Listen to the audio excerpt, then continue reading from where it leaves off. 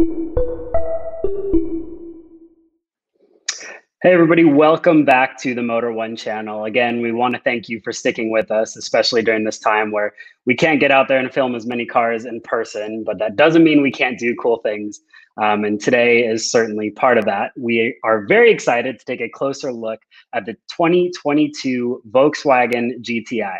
And it's not just going to be me doing this first look. I'm going to bring on one of Motor One's newest and my favorite editor, Brett Evans. So Brett, thanks for joining us. Hey, thanks for the invite.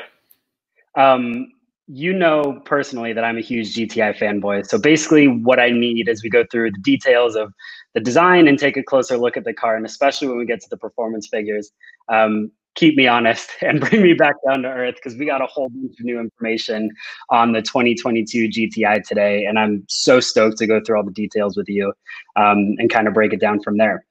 I'll be there to throw some water on your fire. Don't worry about it.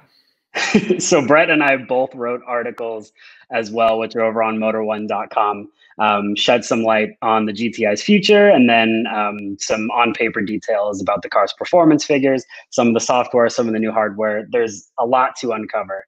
But we should kind of start with the top of it all, which is something you focused on in your article. It's a 2022 model year. We kind of 21, but today Volkswagen confirmed to us that both the Golf R and the GTI will be coming to the US as 22 MYs.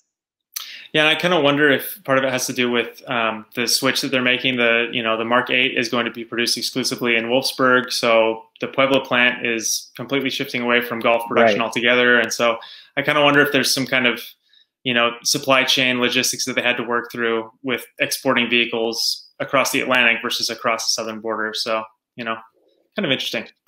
Yeah, I mean, we spoke with some Volkswagen executives today, and they didn't really say specifically that COVID-related things are delaying the car, but they're kind of keeping an eye on everything. And of course, the way they're handling it all right now, anything can change at any given time. But as of now, we have Volkswagen on the record saying that the next gen Mark 8 GTI will come to the US sometime at the end of next year as a 22 model year. We saw this car make its debut at the Geneva Motor Show that never happened. So we've all seen what it looks like. But why don't you and I go through some of the details and kind of put some images on the screen as we do so? Yeah, let's do it. What are your initial thoughts on this thing? I have to say I don't love it. I think the Mark 7. Okay, we're done here. Whatever. I have to say, I think the Mark 7 GTI nailed it. I think it was just like a really crisply styled, very well done hot hatch. There are a few things I don't love about the Mark 8. I don't really love the scalloped headlights. But that said, there are actually things that I really like about it. I like the twist 18-inch wheels. I think are very cool. It's like a very nice modern update on wheels that date all the way back to the Mark 5 GTI. And then I also like the little 5 LEDs in the grille, and I like the full width LED light bar across the front of the car. I think there's some really interesting details, but overall, I just wish it was a little more crisp. It just looks a little too fussy to me. I think you hit on a really good point right away, and that's wheels. There's 3 wheel sizes and 5 wheel options. You can see them on the screen right now. The 19s look awesome. And when you put those 19s on the car, which we've seen a couple images of, it gives it a completely different stance. The lighting signature in the grille is probably my favorite. I guess, the front fascia, I should say. But I'm with you. The initial time I saw this GTI, I didn't think it was that different from the base Golf, or not different enough to make me fall in love with it. But as I'm seeing more images of it, and today for the first time some video of it, I like it a lot more. Well, I think I remember feeling the same way about the Mark 7, thinking that I liked the Mark 6 better. And then, after 3 months of seeing them on the road, I really liked the Mark 7 a lot. So I'm going to reserve judgment until I can actually see it, driving down the road. But, and I do like it. And that said, I actually kind of think that they did a really good job making the base wheel option, that 17-inch wheel option, looks kind of special. Like, it doesn't, some of these smaller wheels kind of can look like donuts sometimes. And I think that one looks pretty special. I'd like to see it under the car, with maybe some meaty sidewall and stuff like that. But yeah, they've done some good work for sure. Right. I agree. I don't know if you want to mention this yet, but there have been some spy shots rolling around of what looks like probably a GTI TCR that has like larger cross-drilled rotors and stuff like that. And that might be a pretty interesting product too, if that makes it to the United States. I think that'll be a pretty sweet balance between, you know, the Golf R and the GTI, giving you a little more handling, a little more balance, and a little more poise without spending Golf R money. And it's worth mentioning, you can read this in Brett's story as well on Motor One, the TCR and club sports or any potential, nothing's been confirmed yet, but any potential special edition of the GTI, Volkswagen said they're working hard to bring to the US. They're not willing to confirm anything just yet, but they said the Mark 7 was a really successful generation of the car for the US market. So they're basically fighting like hell to take all those really cool European editions and maybe bring them to the US, maybe including that TCR. Yeah. That's all good stuff. We like that. More on the exterior in just a bit, especially concerning performance, but let's take a quick look at the interior and dive a little deeper into that.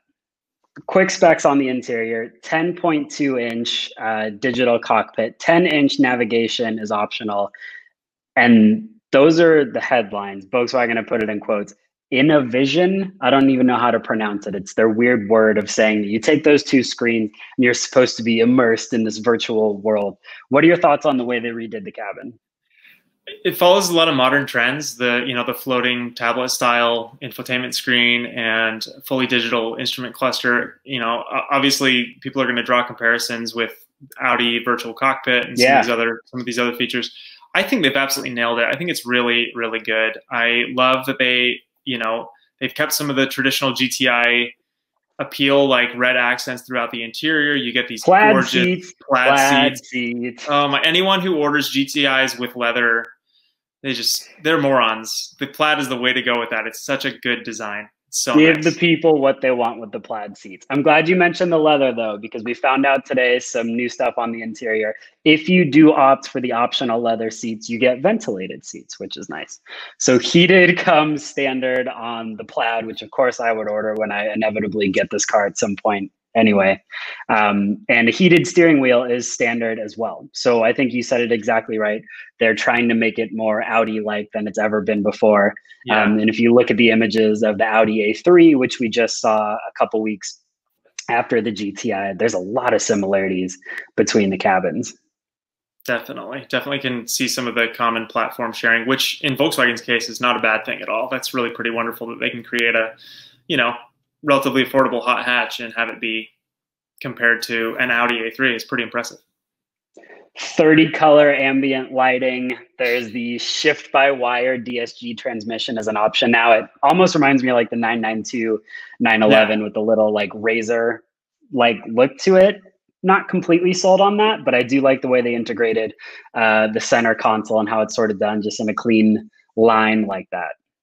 One thing that I really do like and that I have been thinking for years is, I prefer manual transmissions most definitely, but if you're going to get an automatic, there's no reason it needs to have this big clunky shifter in the center console. And by converting to these smaller, more delicate, more, electronically based shift selectors, you're opening up so much more storage space and making a much more practical product, which I really like. And now we get to maybe the best stuff yet. And this is a lot of what we found out today when we talked with Volkswagen's engineers on the car. And that is all the performance data. So some, what I think to be really exciting stuff going on here. Let's start with the headlines. So we have a now confirmed for the US market, 242 horsepower, 273 pound-feet of torque.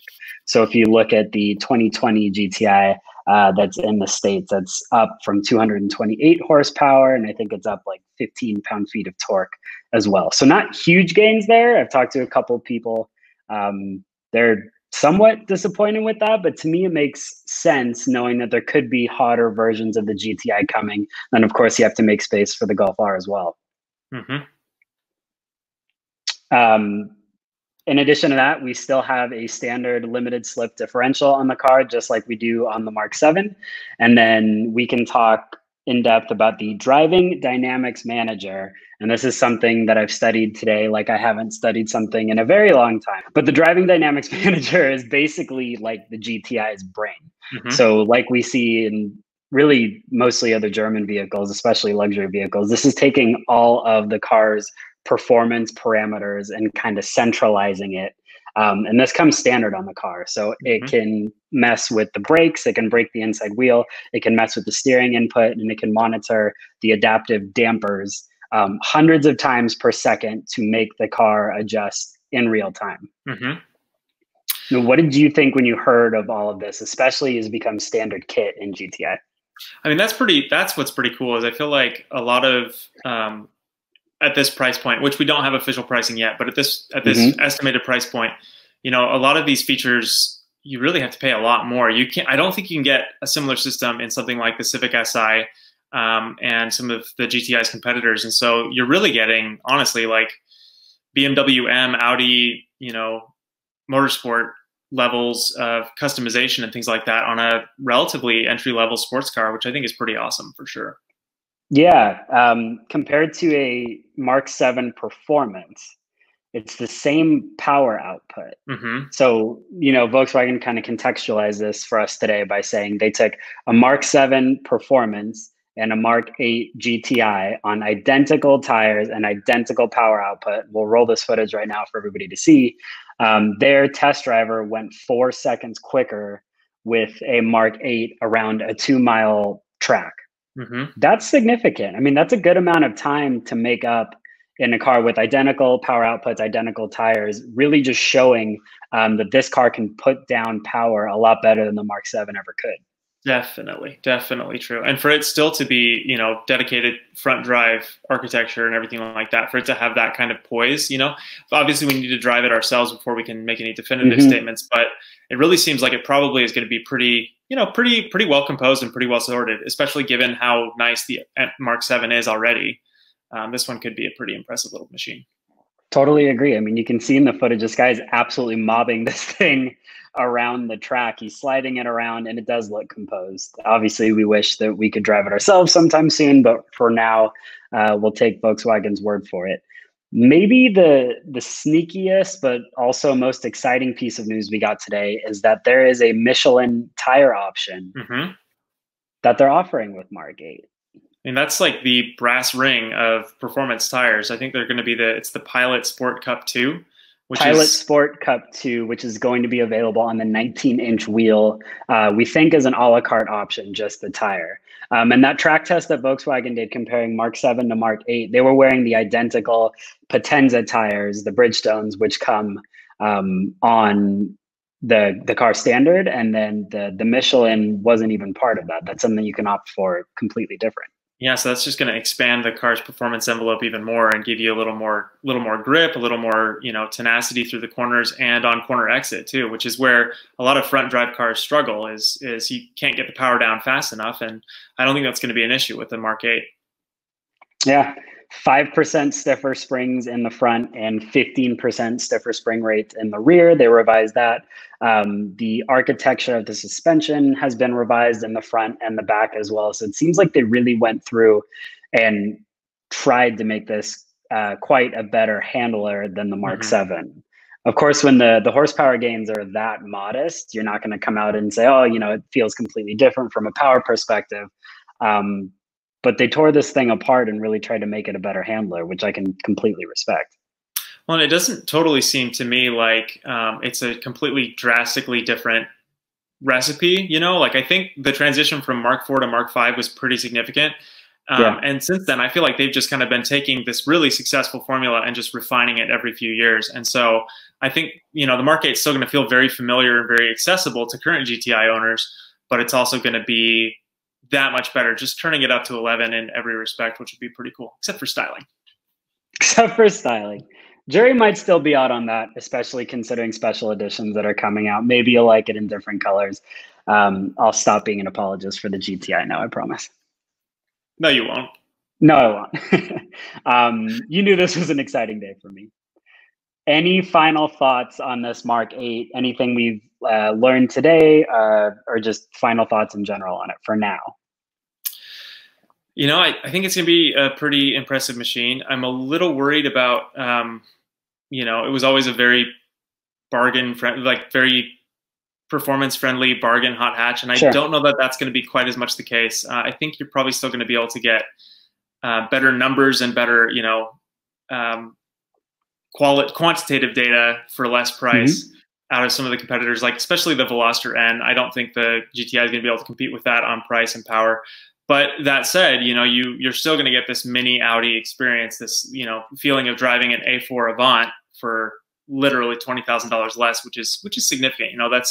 That's attractive to people who daily drive these machines and everything like that. So it probably will kind of continue in that formula of being a nice premium sport compact car. But I'm a little worried that the price is going to creep up a little bit between generations. So that's the only thing that kind of gives me pause. But otherwise, I think it looks great.